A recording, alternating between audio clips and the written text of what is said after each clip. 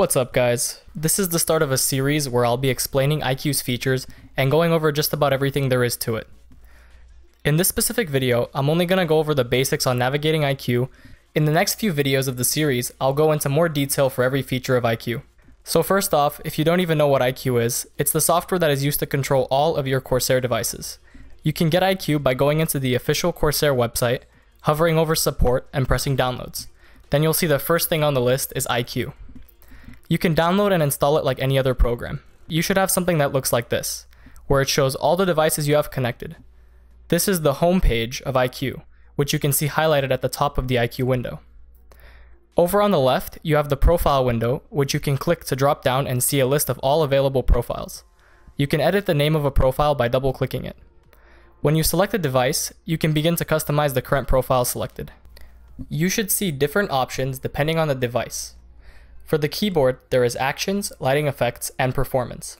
For the mouse, there are two additional sections called DPI and Surface Calibration. Let's go from top to bottom, starting with the Actions tab.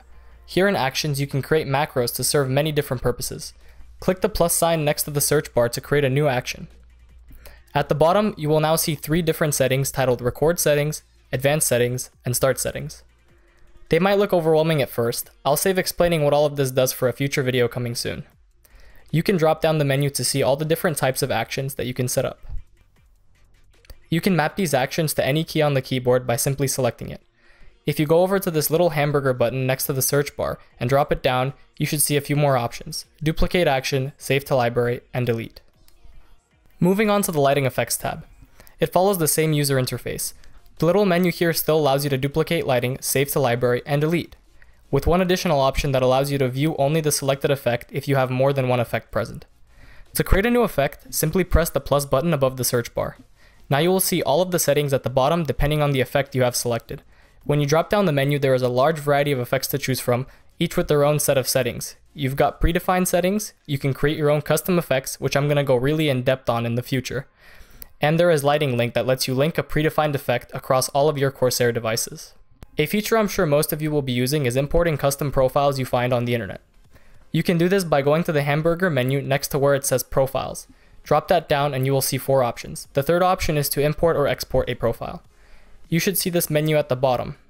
Click the three dots to navigate for a .q profile or .q folder. Then I highly suggest you deselect everything except for actions and lighting effects before you press import. If you would like to export your own profile to share, click the Export tab, use the drop-down menu to select the profile you want to export, then use the checkboxes to choose the settings you want to export along with the profile, and hit the Export button to save it. If you'd like to create a folder to store multiple profiles, you can do that by clicking the folder icon. Now you can drag any profiles you want into this folder. When you go to export it, make sure you select Export All Profiles in the same folder before hitting the Export button. Finally, for the keyboard, the last tab is the Performance tab.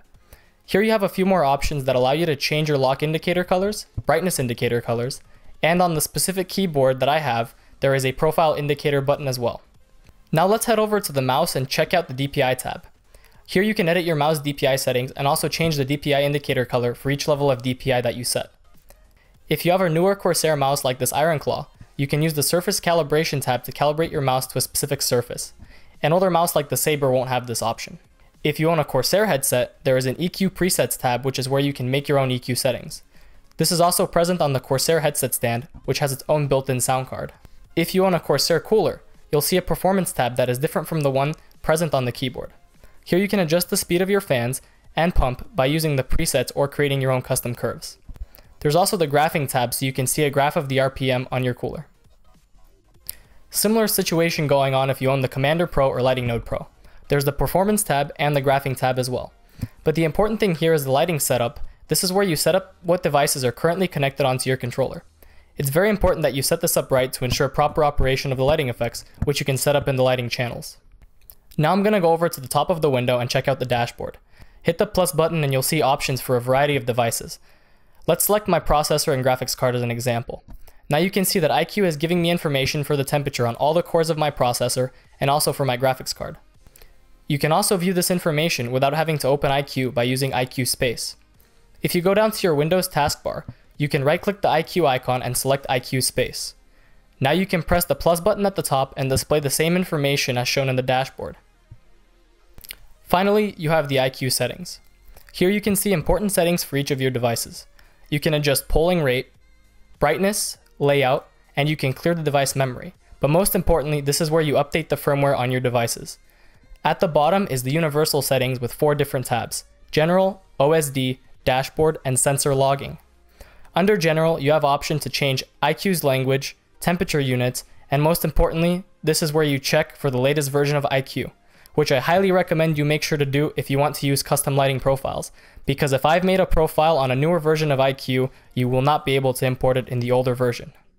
Over on the right, you've got some other stuff like debug logging and SDK if you want to use that when you open up specific games like Far Cry. You can also uncheck the show only connected devices if you wish to demo devices you don't currently own. They will appear on the homepage. Next, there is OSD, which is used to overlay stuff when you're in a game. Then there is Dashboard. Here you can set a background image for the settings panel with multiple adjustments such as background fade and blur. Lastly, you've got Sensor Logging, which allows you to set up logs for your devices. A few other small things. If you go back to home and select the profile, you'll see at the bottom that you can link a profile to a specific program, so that profile will be selected when you start a game. Then you can pick a custom icon for that profile and a custom iCUE background when that profile is selected. That about wraps up the introduction to iCUE. As I said, this video isn't meant to go into too much detail. I'll cover more in future videos. If you enjoy my work, consider supporting me over on Patreon. All of the support from you guys has brightened up my life and I appreciate it so much. Thanks to everyone, and I'll see you in the next part of the tutorial series.